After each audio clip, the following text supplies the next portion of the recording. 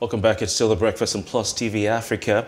2 days after the PDP in Ekiti State held its governorship primaries, the ruling All Progressives Congress APC held its own governorship primaries in the state yesterday with Biodun Oyebanji, a former secretary to the state government, defeating other aspirants to emerge winner. Oyebanji, believed to be Governor Kaide Fahimi's preferred aspirant, was declared winner with 101,703 of the votes cast. The primary was not without controversy, as not less than 7 aspirants withdrew from it in protest at what they alleged to be irregularities. Now, joining us to analyze this involvement is Ibrahim Osinowo, who is a former member of the APC Presidential Campaign Council. Good morning to you, Mr. Osinowo, and thanks for joining us. Good morning, my brothers. I'm glad to be here. How are you guys? All right. What's your take on this emergence of the former secretary to the government of Ekiti State as the winner of the governorship primary in that state? Yeah, thank you for having me. It's a great day for democracy. I think, of course, in APC, there is no loser, there is no winner. We are all colleagues, you know. I calling on my brother, Senator Ibrahim Osinowo, Senator Adeyeye and co, you know, to support the candidate. It was the primary was conducted, of course, in the full glance of the press and other stakeholders across the 16 local government of the state. So, you know, without rancor, there is no, issue of, ballot snatching, legalism and the rest. There's not even gunshots, fired yesterday. So I think it's a welcome development. So I don't want us to ponder more about that. There has to be a winner, one winner, just one winner, and there has to be a loser. So, and they are not loser, they are co-contestant, and they should work for our party to emerge and support Governor Kaide Fahimi. I think that's the best shot, The winner has emerged, so we have to move on.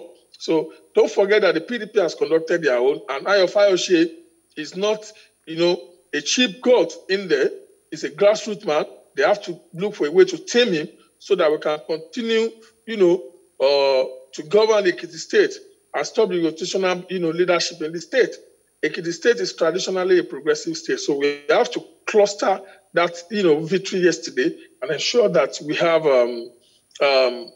resounding victory of even far over 120,000 votes that Oyebanji scored yesterday. So I believe they should work with the governor and the candidates. So we thank the governor that came to conduct the election. It was actually a thorough election. Mr. Osinowo, thank you. You said that the aspirants like Opeyemi Bamidele and co should pull together and support Governor Kaide Fahimi rather, following the emergence of this the former SSG as the flag bearer of the APC.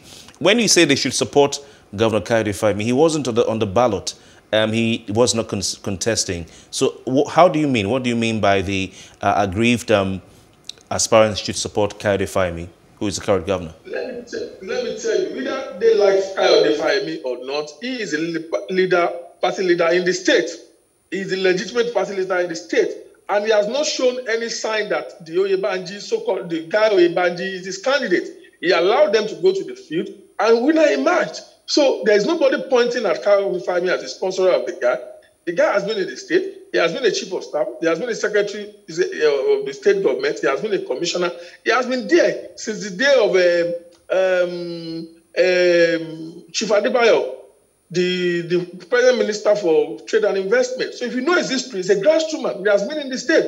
So to support Kaide Fahimi, I mean is that he is the party leader, and delivering the state for APC after his exit after 8 years is, what they should be thinking. And after Oyebanji, the likes of Opeyemi and the rest of them can come on board and, and become the governor. But right now, we can't afford to lose Ekiti.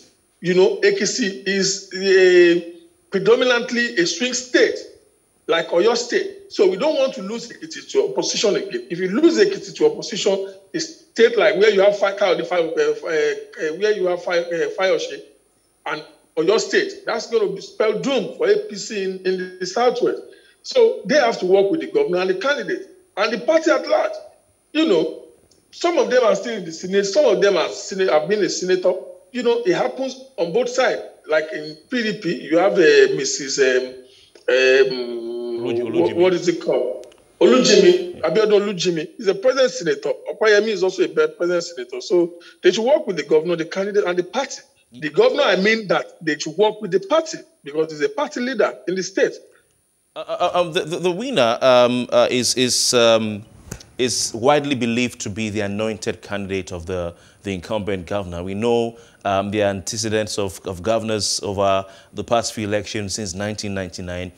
Each time a governor is leaving, he would prefer to put an aspirant who will be loyal to him in government house so that he can continue to have some sort of influence on the affairs of the state. And you would agree with me that most governors would not want to put politically strong and independent-minded candidates, to succeed them so that they can continue to exert control. You are saying the former secretary of the state government, who now is the flag bearer of the APC, is a grassroots man. Are you telling me he's more popular than the aggrieved aspirants like Senator Opeyemi Bamidele, who has held positions right now? He's in the Senate. He's been a commissioner in Lagos State before, and he's widely known. Are you telling me that this former secretary of the state government, is more popular than Senator Dayo Adeyeye and others? Are you telling me he's more known, widely known across the state than these people, since that's what you're talking about? I think you have answered a couple of questions that you're asking me. Let me go down the road, and so that I can at least, expose you to a few things I don't know. You said Opeyemi Bamidele has been a commissioner in Lagos State, not in Ekiti State. This guy has spent, I'm not his spokesperson. But he's a senator right now. He's won a senatorial election. Look, election is won in this country by structure. If I bring you out as APC candidate and the structure of party is there, you will become a senator. I'm not saying Opeyemi Bamidele is it's a low belt that you're not going to, find him as a worthy candidate in the APC. Yes, he is. All of them are immensely qualified. But Oyebanji is not a friend. He has been in the state. He's a local boy. When they say somebody is a local boy, he spent most of his political career in the state.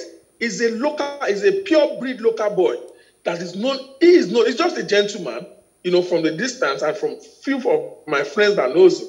He's just a gentleman. But in Ekiti State, Oyebanji is not who. He's not, I don't know, he's not a cheap god.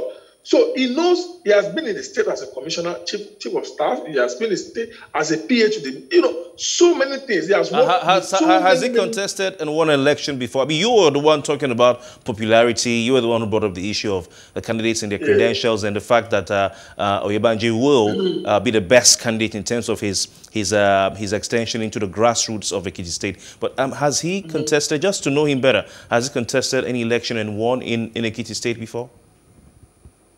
Look, when Governor Fayode came, he has never contested for a local government chairman. He has never contested for councillor. But as at that time, the structure of the party and the people of Ekiti State believed that they need somebody that is more exposed and enlightened like him. Same way, Oyebanji, same way to Governor Adeyeye. Minister Adeyeye. Mr. Adeyeye crossed into from PDP to APC in less than a year, and he got a senatorial ticket, and he was elected a senator. Okoyemi moved to Ekiti from Lagos. In a party that is well organized and structured, he won election back to the Senate. So what are we talking about? So if you are saying that Oyebanji, who has spent most of his lifetime in Ekiti State, most of his political career in Ekiti State, is not popular as a grassroots, of course, that person must be a joker. I'm not going to measure. I'm just asking if he has contested and won an election. It doesn't really matter. Just to know. Are you saying no, he hasn't? No, he hasn't. Let me tell you, look at Governor of Lagos State. I'm giving you instances, people who have never contested an election, and they contested for governor, and they won. Governor of Lagos State has never, sought for elective position, but he was nominated for a governor, and he won. He won a primary against a sitting governor, a sitting Lagos State governor. Today is almost 3.5-year governor in Lagos State. And so many others like that. So it doesn't really matter whether you have contested or not. What matters is your popularity, your consistency with the party, your loyalty to the leadership of the party, and to the people, finally to the people of Ekiti State, who will be the final judge in this case. So let's also talk about the issue of internal democracy here, because that seemed to be, a major concern, and the back and forth at the time with the Electoral Act Amendment Bill, whether to adopt, direct primaries, as it were, or go for indirect primaries and consensus. This still crux of the matter. But you also have a situation where 7 aspirants, according to the report, have withdrawn from the the polls, talking about the primaries that were conducted on the grounds that they had party loyalists in the system. So would you say that, the Ekiti governorship primary election that was conducted promoted the issue of internal democracy? Would you also describe it as fair? And secondly, don't you think that with all of these issues right now, the abnormalities that's been reported that had witnessed with the APC in Ekiti State, would this not further divide the party and cause internal crisis in Ekiti State? Direct primary is the most linked, democratic process of nominating a candidate. A pure one of that Ekiti. I don't always measure, the authenticity of a primary with crowd that is in there. But what I can say is that what happened in Ekiti yesterday, from my observation, and a few members of the committee who are friends of mine, it was a pure and genuine and legitimate primary that was conducted yesterday. And that shows that there is a high democratic process that played out in Ekiti yesterday. We now got emerged from all the 16 local governments, and it has been happening. People, when you notice that you cannot win in a primary, you will reject. It happens in PDP, it happens in APC, it happens in another party. When you notice that you can't win an election, you will reject it, and that is the joker of politicians. So it's not a big deal. What happened? The process was transparent, the process was clear, and it shows that we are developing in our process of nomination. So it's not a big deal. The process is clean and clear. So would you say that it was the method of adoption for the governorship candidate was a consensus, or it was direct primaries that was adopted, or indirect primaries? What would you call what happened in that elections? That's a direct primary. No question about that. Nobody can question that. In a case where you have 7 candidates withdrawing from the election on the grounds that you have, the Godfather system actually playing, where the former governor is having a hand influencing the system, you call that direct primaries? I'm sure you have to be careful of your choice of word. Those are allegations. I can tell you are a thief, but I have to prove that you're a thief. Those are mere allegations. And the politicians, how we do, a lot of shenanigans will take place. Of course, Governor they fire me, for instance, has the right to just 1 vote in his ward. So who are you talking about? So those are informations. And honestly, I don't really react to, allegations and, and the rest of it. I want a fact so that we can discuss fact, genuine figures on the table. Those are mere allegations. I don't want you to get bothered about that. Those are mere allegations. Godfather playing out. So let's also talk about the fact that a lot of people are not dissatisfied with the system of, picking who would be the flag bearer of the elections come June. Do you see further agitations? Do you see people going to courts? In APC, I can speak for APC. You have the right, after exhausting all the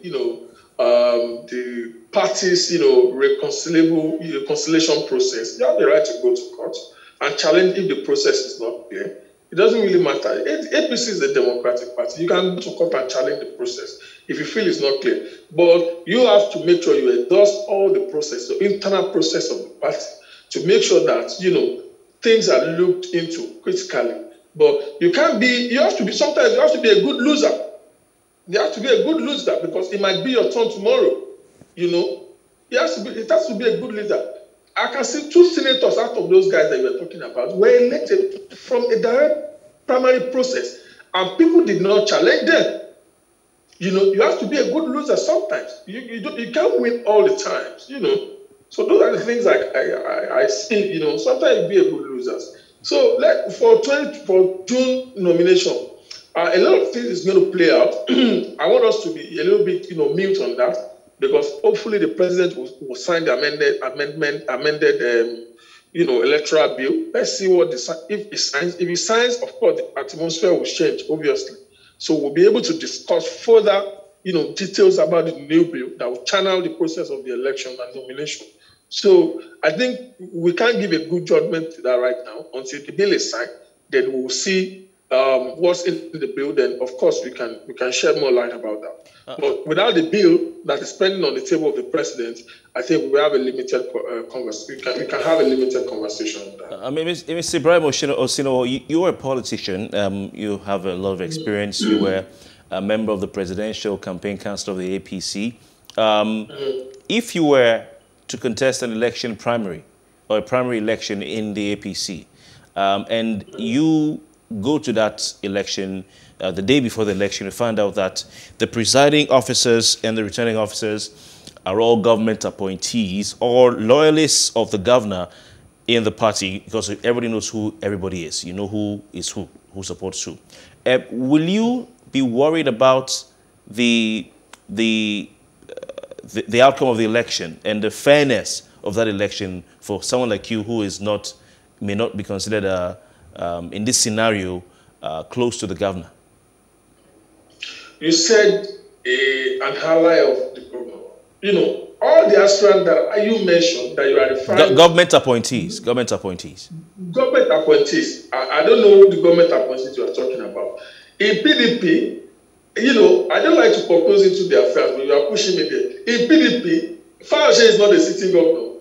Governor Udom, who is the chief electoral returning officer, is a governor, is a sitting governor. They know themselves. Oludimi know the sitting governor. Everybody know themselves. I have friends in PDP. I have friends in APC.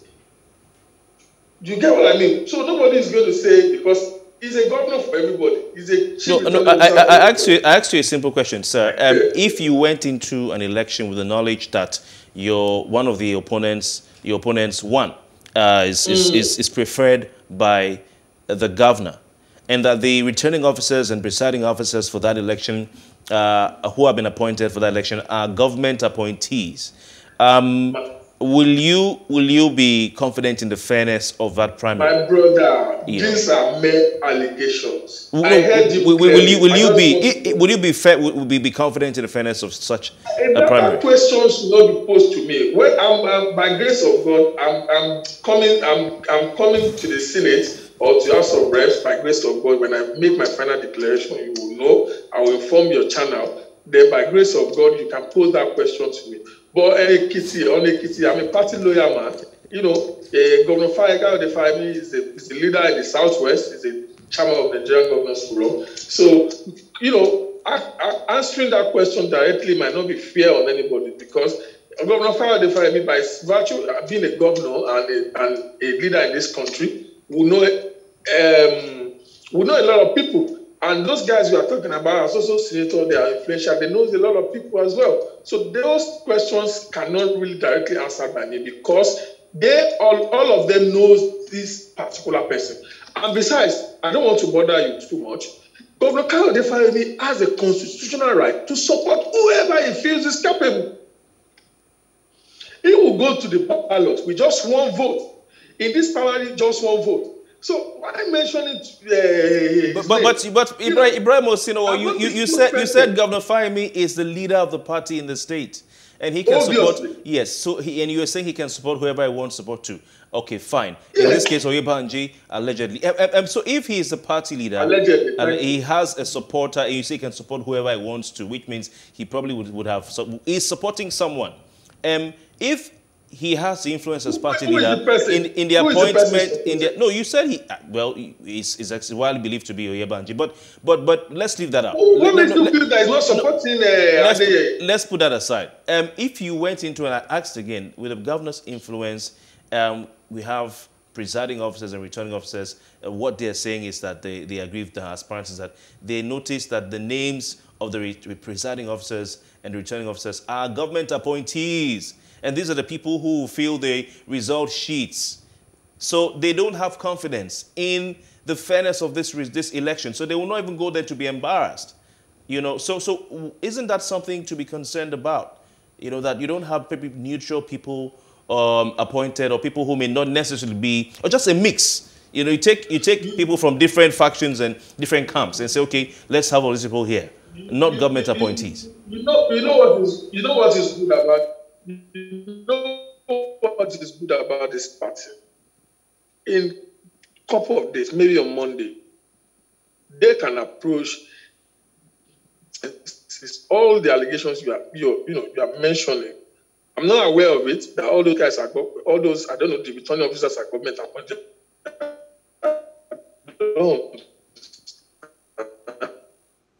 Can you hear me, Mr. Osinowo? Well, this is what some of the seven aggrieved aspirants who withdrew from the race in the early hours of Thursday are saying. They're saying that they've noticed that the names they've seen of the returning officers and the residing officers are government appointees and loyalists of the governor in the APC, and they're not confident of what we're written down as a result that day. I don't know if I didn't watch. I don't know if the plan to ensure that to make the supporters or the voters queue behind the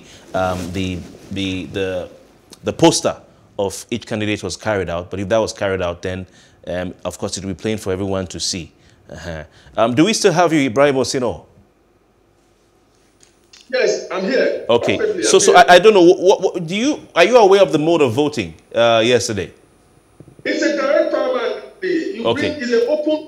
So you bring the poster of each candidate. Okay, fantastic. And you keep behind it, and that was what happened. Go and do your research. Okay, You'll find out that's what happened. All right. And tell them to approach the National Appeal Committee that will be set up by the National Body of the Party. They should approach it and file their complaint. You know, I don't want you to bother yourself on allegations. Let's discuss facts. Okay. You know what I mean? So basically, this was open for everyone to see. Each voter very queued behind the poster of their preferred candidate. Okay. The APC has been bedeviled with internal crises and wranglings, splinter units, parallel factions, parallel excos, parallel chairmen in some states of the federation, parallel ward elections and state elections or congresses as well. In Rivers State and in Zamfara State in the last elections, because of the plethora of court cases, the APC was not on the ballot in the general election. Opeyemi and co are saying that if this process was not cancelled, that they will have no other option but to go to court. In fact, they said, we want the process to be cancelled because we don't want the committee to embarrass our party by forcing us to confront them in court. Are you not worried about the impact of any court process on the fortunes of the APC in Ekiti State? Don't forget, Fayose is still around, and Wike is his friend.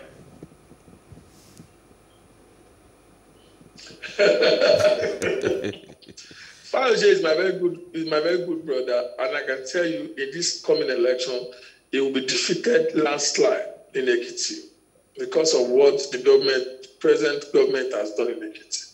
Now, there are some statements you read out there that are dreadful in nature, and I don't really want to go. I'm not from Ekiti. I have no link with them. I don't really want to go more into their internal issue. But I can tell you that if they approach the court, the candidate and the party also will meet them at the court, and most of them will be seeking renomination very, very soon. So they should take the party. I will encourage them to go to court and take the party there. Then we'll see how it goes. So I don't want to make comments, or polish their statement. I don't want to promote any one of them. So they should approach the court. Sometimes, I said it, you can be a good loser. I've been a good loser. I've contested an election that I won. The result, I don't know. I approached the appeal committee. So it's not a big deal. I will encourage them to be a good loser and work for the party rather than wasting their resources and constituency money on the field mission. So I can assure you, Fayose will be defeated automatically. So, his candidate and PDP are nowhere to be found in the party. I can assure you that. So it's not a big deal. the party leader who happens to be Governor Fayemi will perform credibly well, will campaign, will showcase what he has done. This is his second term in office, and he knows that he needs to file a return with the people of Ekiti. So, and the party has immense confidence in his leadership. So there's no big deal about that, honestly speaking. There's no big deal about that. It's no big deal about that. Okay, so, just as we, close this conversation down, one of the issues that have actually bedeviled, our democracy and the party politics is the issue of having internal democracy. Whether or not we want to agree with some of the issues that have been raised and we say they are alleged, of course, they're still being left in the realm of an allegation until the facts are being put out there. But we still cannot, in our conscience and our subconscious, not take out the fact that the issue of internal democracy lacks in our political structure across, different political lines. So now, not talking as an APC, member, but speaking as a politician and as a Democrat, what would you say and what can we do to build internal democracy in our system?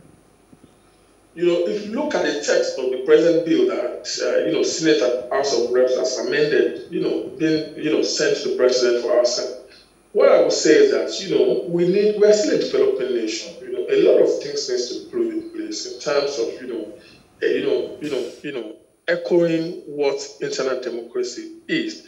And I believe that the National Assembly has done a fantastic job in amending, for you to do direct, indirect, or,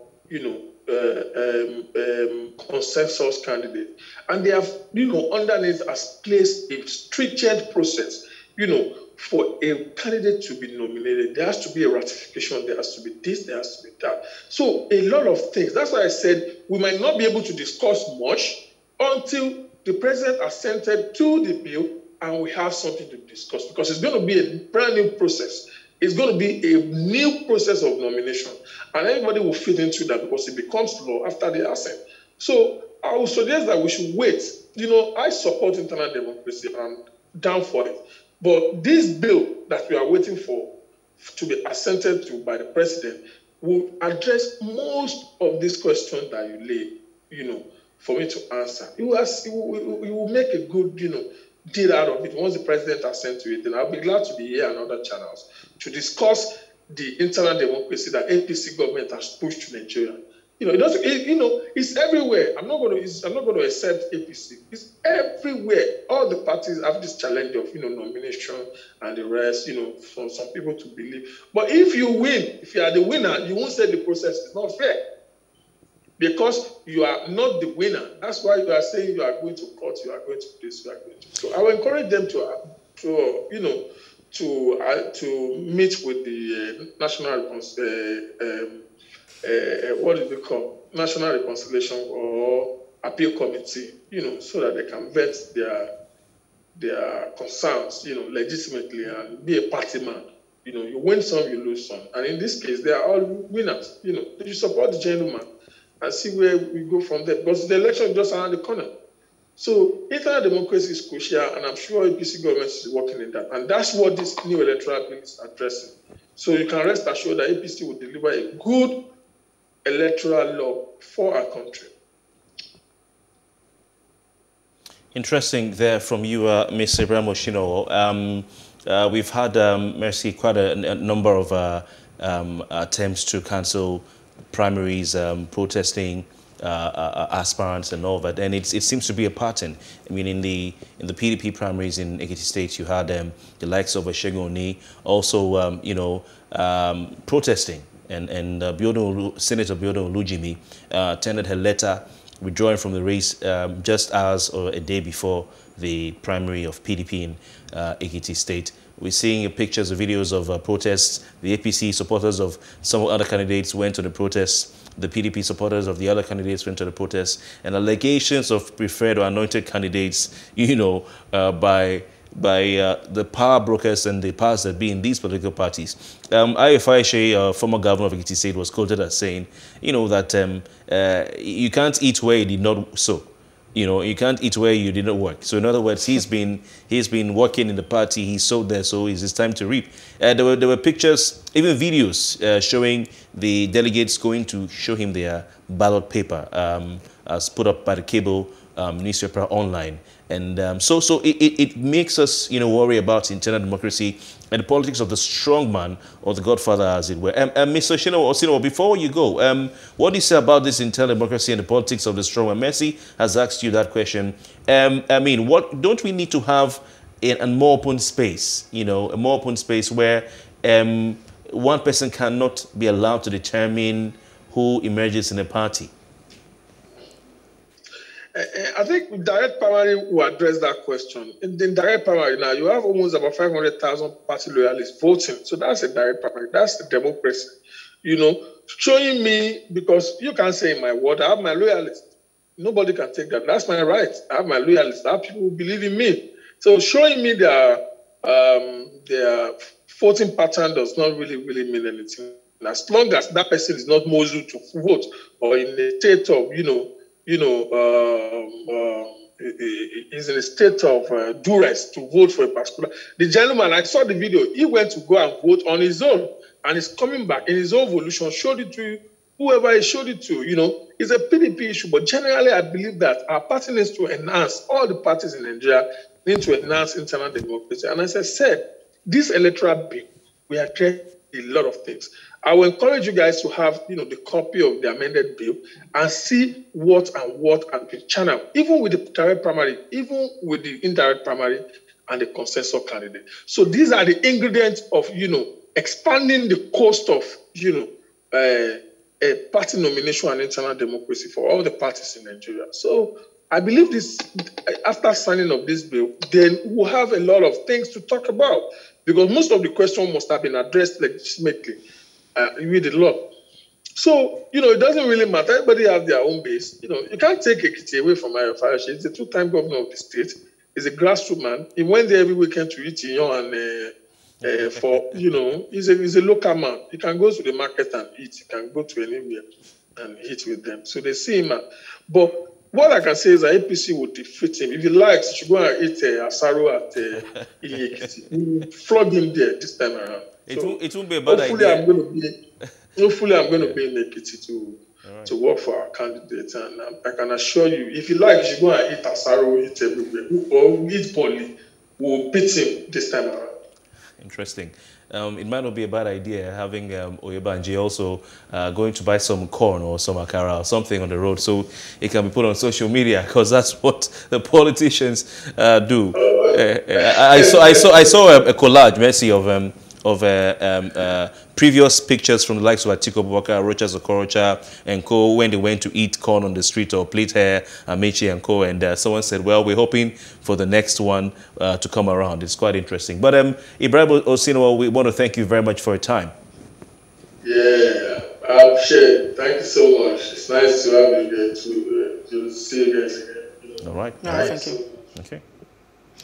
Well, that's it. It has been an amazing conversation, and we do appreciate you for sticking with us. We still have one more leg to go, and when we come through, we'll be talking about the AFCON, the quarterfinals. The fact that you have some, teams falling out, and those that are still in the game. What are the expectations of these teams? Hopefully, we're being joined by sports journalists to make sense of all of this.